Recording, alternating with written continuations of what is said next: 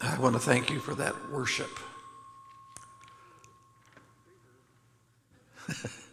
I'll give him a minute. I know I have a little bit of a problem with my voice today, but I couldn't help but sing on those songs, and I shouldn't have. But worship is important to us. It brings us into the presence of the Lord. It brings our heart where it needs to be.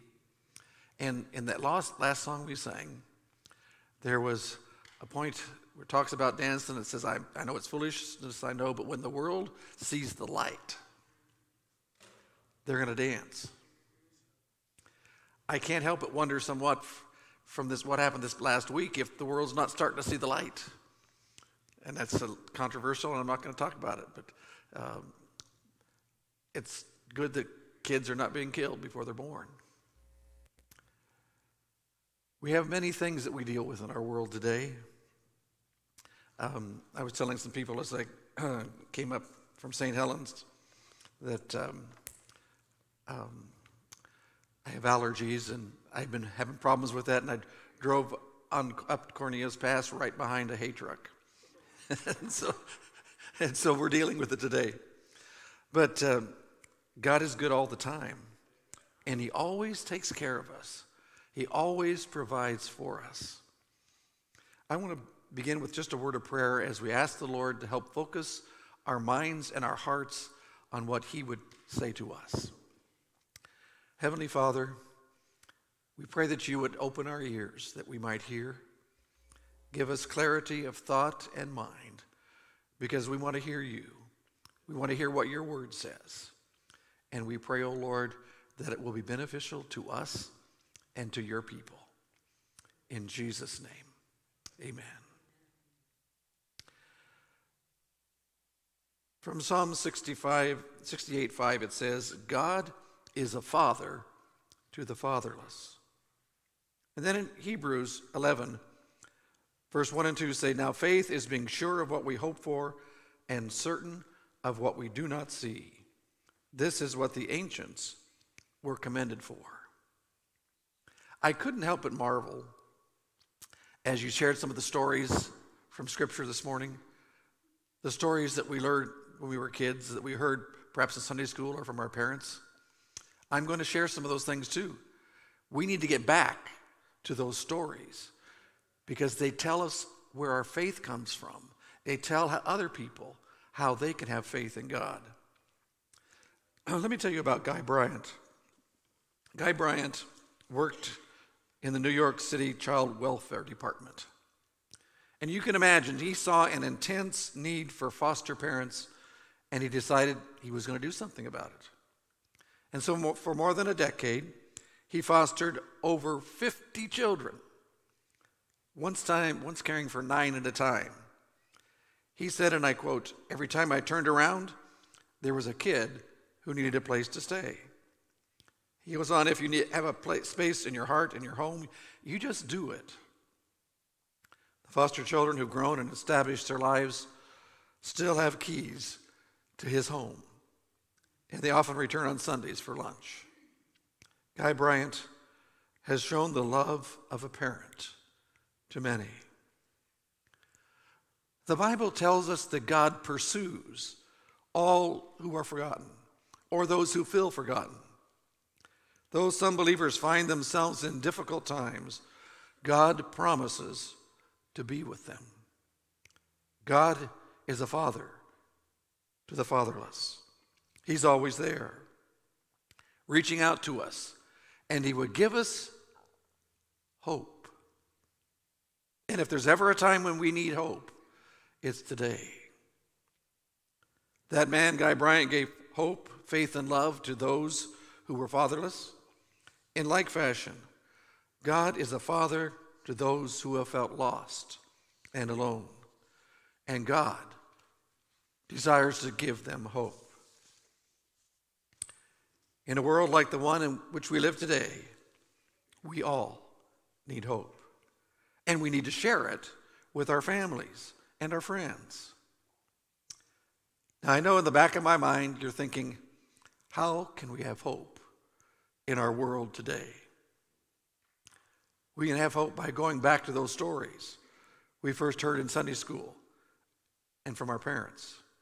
Stories like Noah, Daniel in the lion's den, Abraham, and others. Why? Because hope has a strong connection to faith in God. And I want to repeat that because we need to have that ingrained within us. Hope has a strong connection to faith in God. Now, a simple definition of faith is trusting something that you cannot prove. People in our world today have a hard time understanding faith.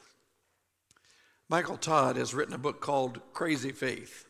He says, today people Google everything and tend to believe only things they can prove without a doubt. Have you ever used Google? I have. I've checked on Google many times. How do I put this part on my truck? Google's something we use. But this makes having faith a challenge to people. So actually witnessing people acting on faith is rare. He goes on to define crazy faith as having thoughts and actions that lack reason, but trusting fully in what you cannot explicitly prove. Let's look at an example. In Genesis chapter 6, I want us to look a little bit at the account of Noah.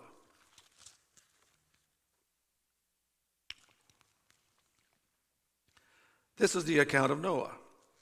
Noah was a righteous man, blameless among the people of his time, and he walked with God. Noah had 3 sons, Shem, Ham, and Japheth. Now the earth was corrupt in God's sight and was full of violence. Does that sound like today? God saw how corrupt the earth had become, for all the people on earth had corrupted their ways.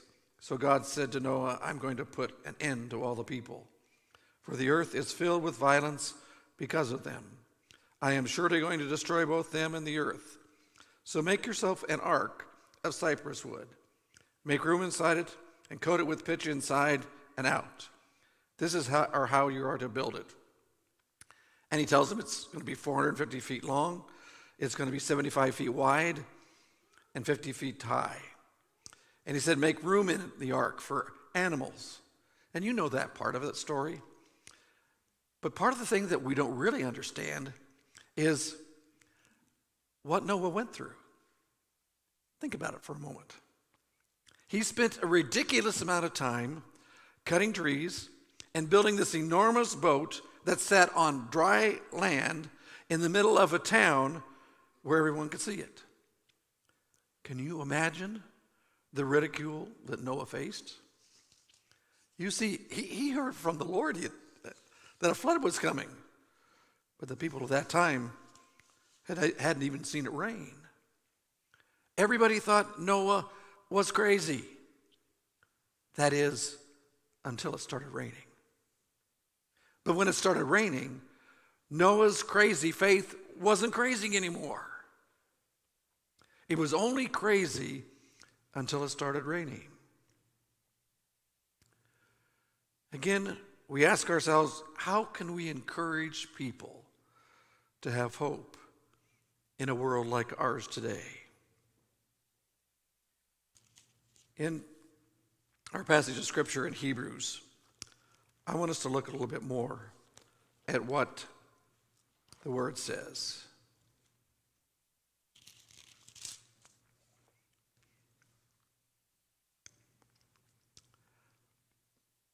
Now, faith is being sure of what we hope for and certain of what we do not say. And he quotes some of the ancient men or heroes of the faith. Men like Abel offered God a better sacrifice. By faith, Noah, been warned about things not seen, built an ark.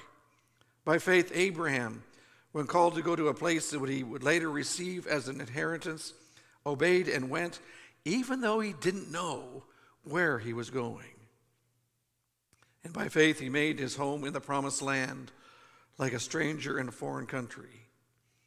By faith, Abraham, even though he was past age and Sarah herself was barren, was enabled to become father because he considered him faithful who had made the promise. And so from this one man, and he as good as dead, came descendants numerous as the stars in the sky and as countless as the sands on the seashore. My friends, we need to read again these accounts in Scripture. Oh, I know. People have a hard time believing these accounts in the world today. We need to take it a step further. We need to share our own stories. We need to share our own answers to prayer. So let me tell you a story today. This is true in every detail, and I'm not telling you everything, but I'm telling you exactly how God worked. This is a story that happened right in front of our eyes at the church in St. Helens. It's the story of twins. Jason and Heidi discovered that they were expecting a child, and then not one, but two. A boy named Connor and a girl that they named Hannah. Heidi, the mother, went in for an ultrasound, and the doctor had earth-shattering news. The boy, Connor, had spina bifida. And the doctors didn't know if he would be able to walk, if he'd be able to have normal bodily functions, if he'd be able to be intelligent or be in a wheelchair all his life. They just didn't know. There was no way to tell how serious it was, but they were ready to operate on him as soon as he was born. So they told the church family. And the church family began to pray. We prayed for healthy babies. We prayed for healing. And we prayed for month after month all through that pregnancy. And then Heidi went in to be induced. And they were on the way to the hospital. Now, on the way, and I've never had a baby, and you ladies know what this is like. I don't. But I do know that Connor was in the birth canal, and he was ready to be born. And on the way to the hospital, Connor changed positions. He suddenly moved out of the birth canal. And so when they got to the hospital, the doctors took one look and said, "You're going to have a C-section." At birth, they discovered that Connor had a fluid of water on his head and that he would have experienced severe trauma in a natural birth. But God had caused him to move. And the spina bifida had moved from the top of his back, which is the very worst, to the very bottom. Instead of it all being open, there was a 50-cent sized piece that was open. But beyond that, even after they took him into surgery and closed that opening, his arms and legs and body worked perfectly. He is a normal, healthy little boy. And his sister, Hannah, is perfect. We need to tell stories like that. But what they didn't tell us for a while is that Heidi, the mom, almost died. We learned later that she had 9 blood transfusions. God was still taking care of that family. Connor is a miracle. He's an answer to prayer. He is proof that we can believe in God. It may seem crazy to the world around us, but they need to hear our stories of faith and hope. What do you think people in the world would do with that account? They can't disprove it. They can't say, no, God doesn't do that. They've got an example right in front of them that's going to cause them to rethink what they believe or what they don't believe. They need to know what God has done for us. And I dare say probably all of us have some story, some time when God has worked in our lives and changed things through only His touch, through His miracle. I want to read one other passage of Scripture for us today because we need to understand how storytelling works. In Mark, the 5th chapter, is kind of an odd presentation about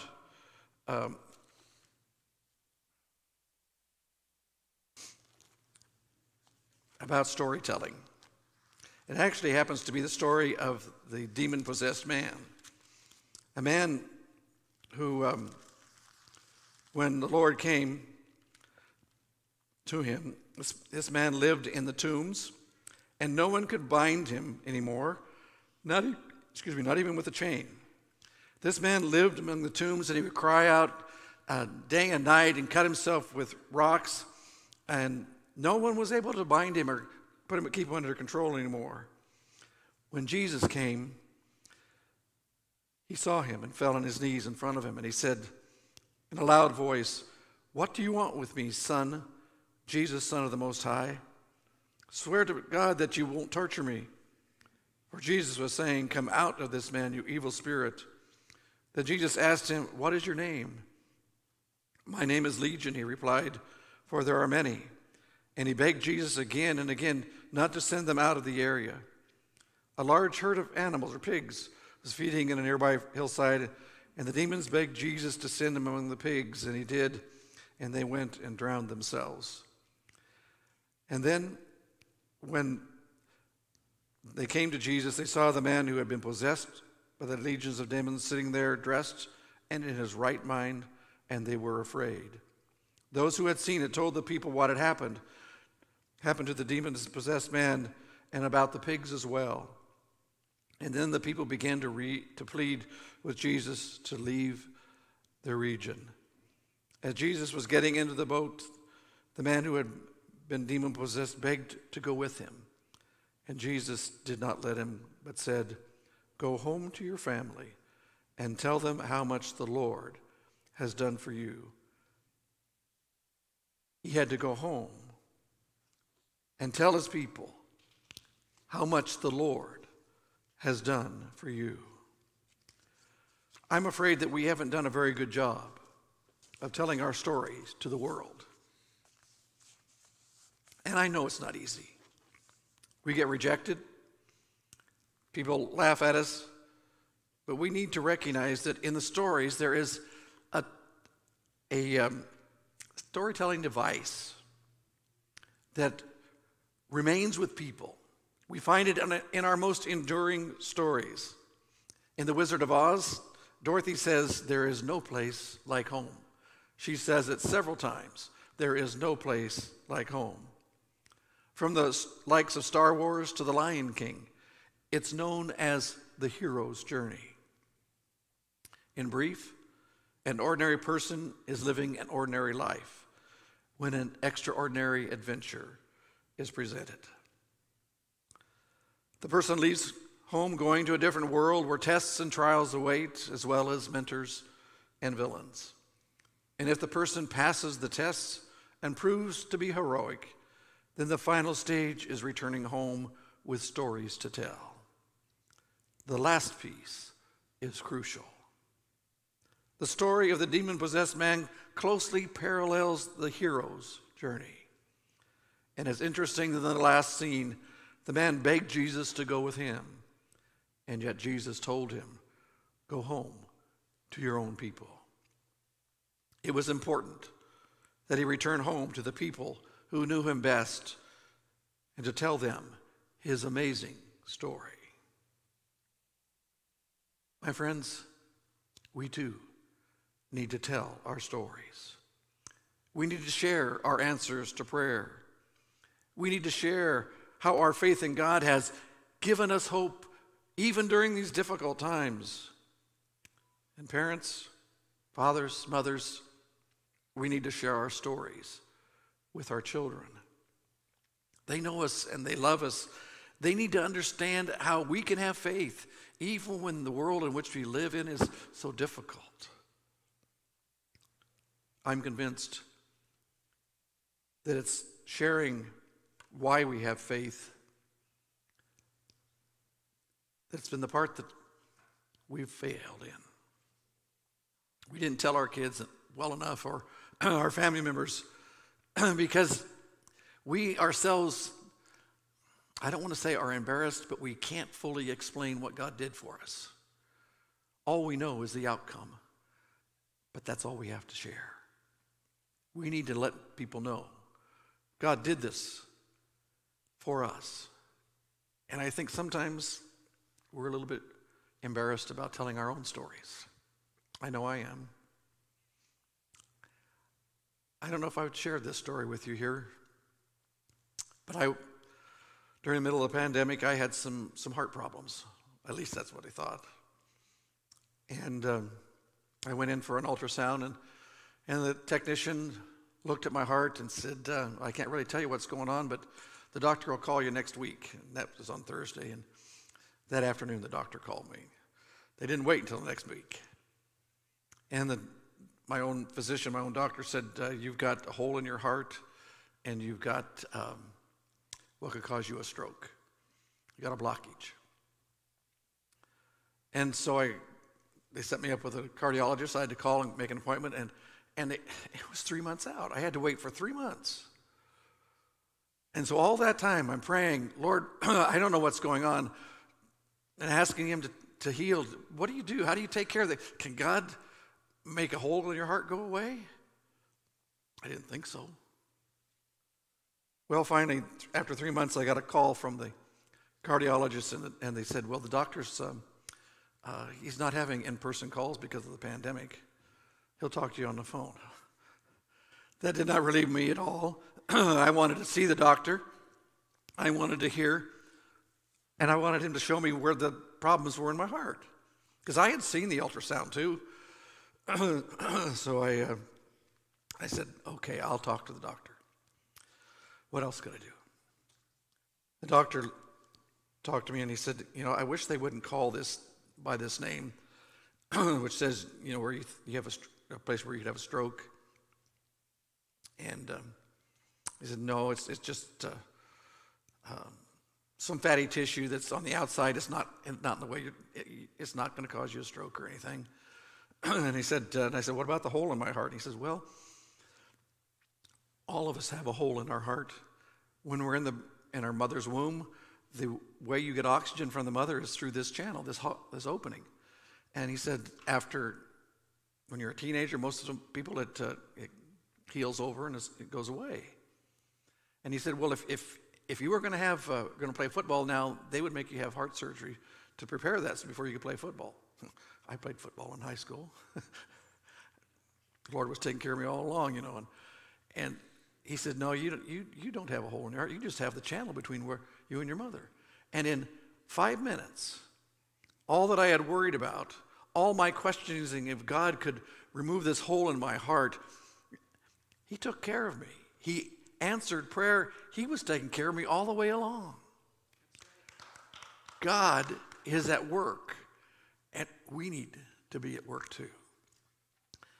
As we have prayer, before we have our closing song, I want us to think about the stories that God has given to you. You know them better than any of us. You may not think you have a story. Let's ask God to show you how you can share what has happened in your life to those around you. Okay? Heavenly Father, I thank you for your word and the reminder that you give to us that the things that have happened in our lives are important and they need to be shared. Help us, Lord, to have the courage. Help us, Lord, to recognize what you would have us to share. But above all, Lord, help us to be willing. Thank you, Lord. In Jesus' name, amen.